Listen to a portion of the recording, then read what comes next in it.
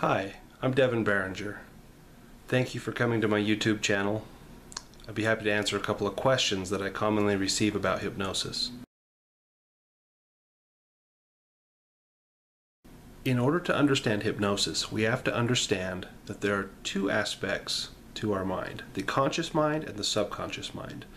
Now, the conscious mind is our current experience.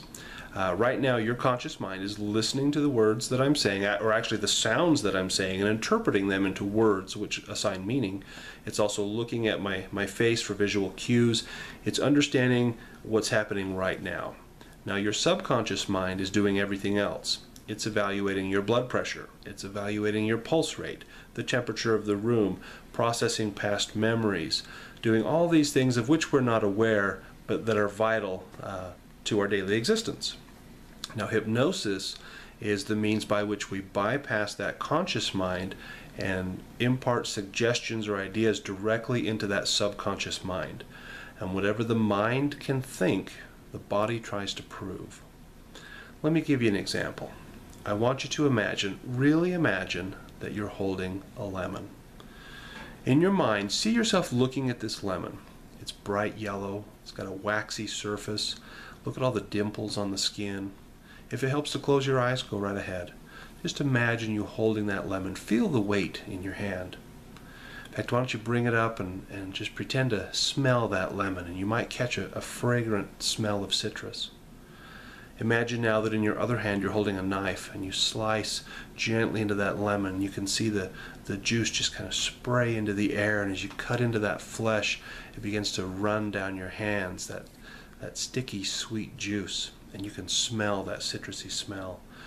Once you've cut that lemon in half, I want you to give it a little squeeze and see the juice bead up on it. Now bring it up to your mouth and take a great big bite. Now, if you're like most people, you actually started to salivate. There is no lemon. The lemon is entirely in your mind, but it was such a powerful image that your body attempted to make it real. And so you had a physiological change. You began to salivate. The blood flow began to happen differently in order to prepare you to eat that lemon, that imaginary lemon. That's how hypnosis works.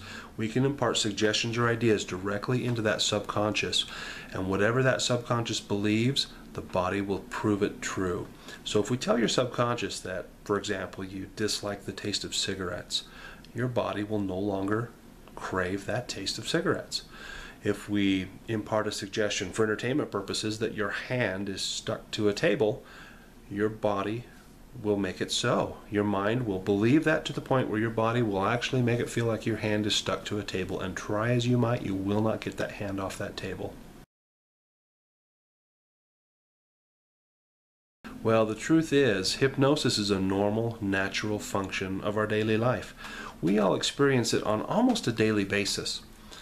For example, perhaps you're driving to work and you're thinking about your day. You've done this drive hundreds of times, and you get to the office and you get out of the car and you think, I don't remember driving to work. I don't remember if I ran a red light, if I stopped at a stop sign, if I used my turn signal.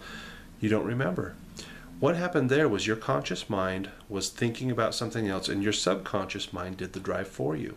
Now, of course, you stopped at the stop signs and you obeyed all the traffic laws because your subconscious mind is smart. It's done that drive. It knows what to do. But your conscious awareness was elsewhere. That's hypnosis. That's exactly what it feels like. It doesn't feel strange. It just feels like you were thinking about something else. You were daydreaming. And even up on stage, when we do stage hypnosis, that's what it feels like. You don't feel any different. You just feel like you are relaxed, and whatever suggestions I give you, they're just easy to go along with, and so you go along with them.